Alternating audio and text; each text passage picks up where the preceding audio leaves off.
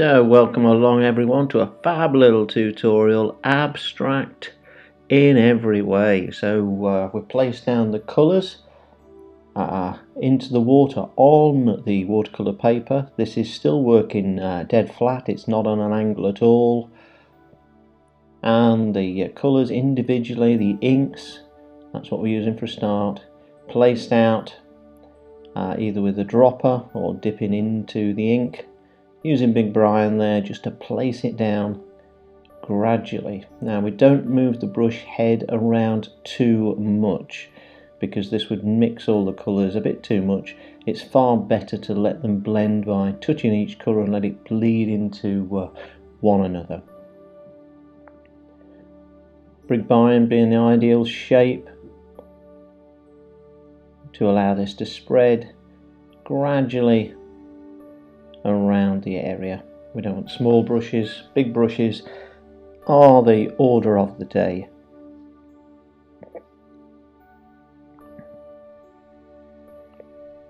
We're not aiming for any particular shapes at the moment. We just want some clean areas of colour and some nice merged areas as well. The one thing we are trying to avoid is getting too much colour, liquid colour, around the vase area that we've just lightly penciled out to begin with. Adding a little bit more water just on Big Brian just to dive in there and add a little bit of fluidity in there. And now this will happen, all the paints will gather, the water and the paint, and what we just need to do is dive in with a bit of tissue, a decent sized bit of tissue, enough to absorb the excess paint, and that can lift that off. Dangerous Dave now doing a bit of work. He's diving in with a bit of water for a start, and we're just moving shapes about. We can start to think at this point shapes of flowers, where they're actually sitting, and also clumps of flowers as well. So we've got vase work. We're going in with our light blue ink initially, and then purple paint. So dropping that in under the vase to negatively pick it out, and again using the line of the brush to get a nice simple shaping.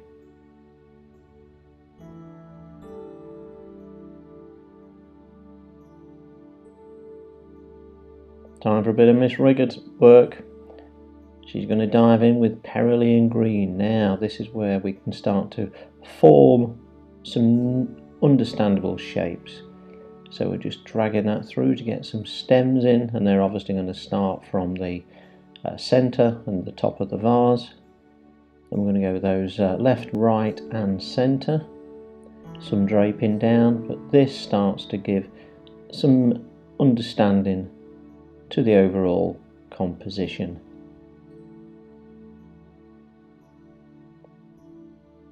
Light blue liquid ink, just pick some of that up from either if you've placed it out in a little dish or from the bottle. At least if it's placed out, you can control the strength or thickness of the paint to a degree. But obviously liquid inks are all going to be the same thickness, so you've not got that control that you have with tube paints. But as you see, we are mixing the two together, otherwise it gets quite expensive with 20 or 30 bottles of liquid ink as opposed to using the tube paints in tandem with the inks. Remember the shapes you're placing now, little dots, drag some lines, and then we're just returning back to where the paint has settled. So where the reds have settled, we go back in and we get in some thicker or richer pigment on there, and again it's still going to be damp, so that will bleed out and form new shapes. It really is experimentation and pure enjoyment of painting. So you're not forcing it, you're just going with what's been offered so far. And you've got to that point by just putting it down and letting it bleed. Couldn't be simpler, could not be simpler. The key is not to try and describe it, to overpaint it, to force ideas too early on. Just let the ideas come to you. Just sit there with a glass of champagne and just wait for the ideas to appear, and then think, ah, yes, that would be a nice idea just there. Now with some drier paint at the top, because it's going to remain wetter in the middle, the more liquid in there, we can start carving out a few little shapes. Cerulean green, always a good one, good dark green. It's an artist quality, Winsor & Newton. Again, each visit will tell you how wet the area is.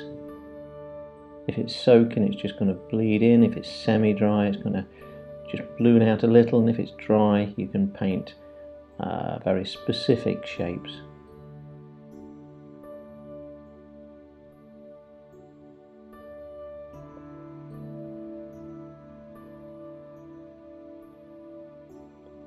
A few lines, a few stems through the vase. Again, more sense starts to appear.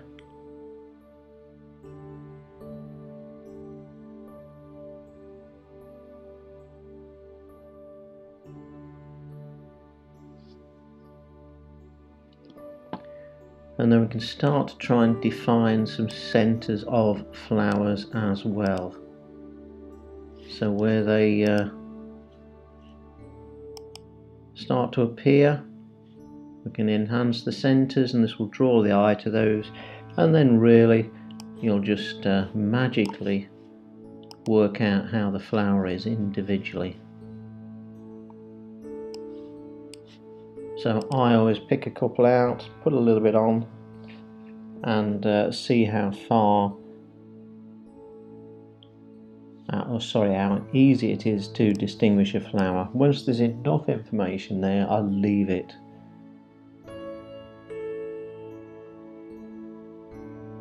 Because you can get a bit overexcited and describe it a bit too vividly, in detail. We don't need all of that. Just a suggestion is more than enough.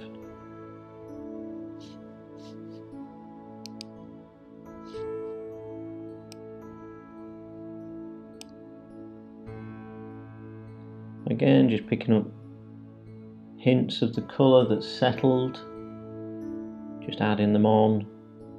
We can keep adding a little bit more until we get a bit more definition. But big areas that are semi-described are fine.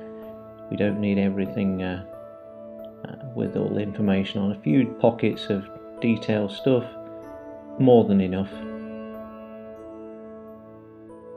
And we're working light to dark as ever, so the further through the painting you get, the darker the tones you really should be using.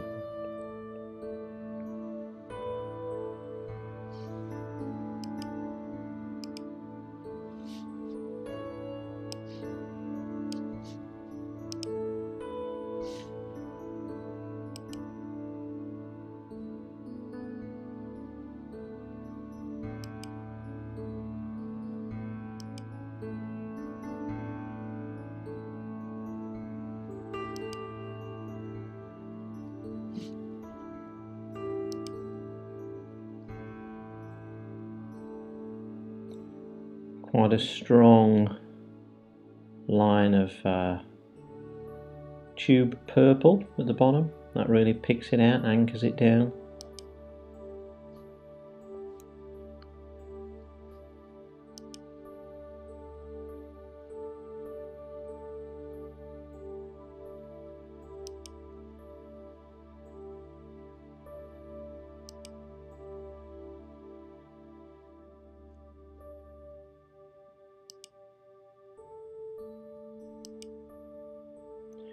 Now we've got a little bit of Chinese white, so any white will do.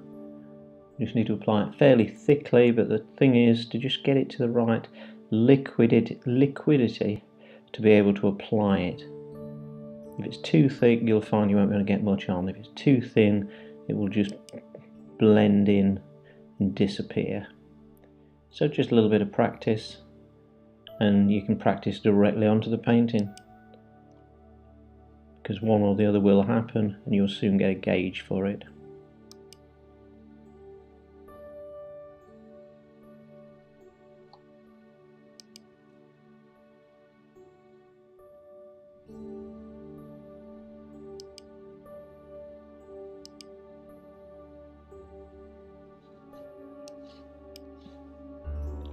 Also, the thing you're looking for is that you'll be working smaller areas as you go through the painting. So big areas for a start, couldn't got much bigger than Water and Big Brian, and now we're getting into smaller areas. So our smaller brush, our delicate Miss Rigori,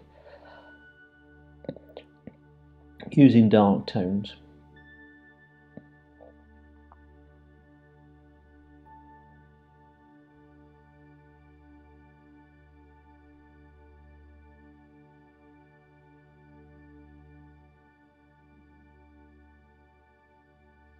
Purple, Cotman's Cream Strength, picking out lines again, and each time these will fade back a little bit, but we're working with quite vibrant, rich colours right from the beginning. So we're not using tea and really coffee much. Coffee will only bleed out from what we've got in the first place.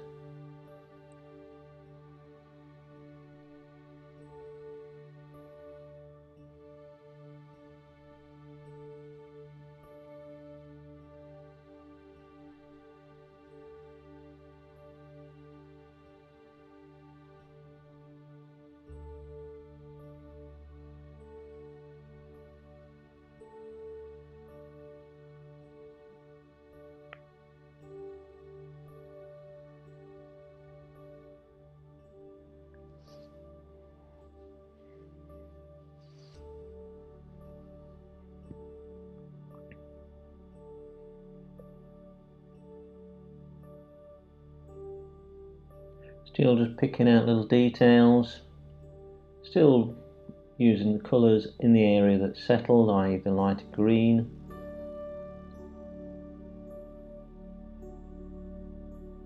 And keep sitting back or standing up and looking from a distance, because that will give you more of an overall view of the stage that your painting's at. If you're hovering over it too much, you'll get a bit too detailed and specific.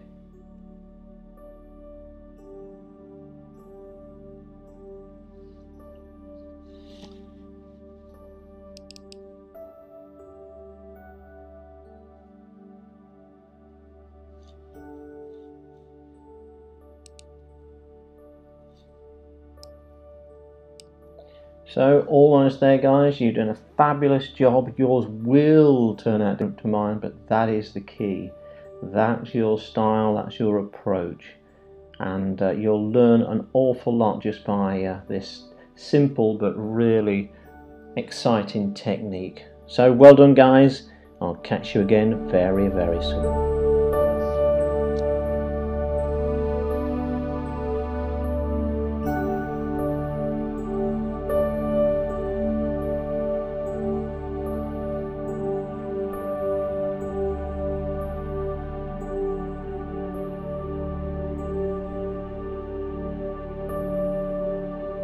Thank you.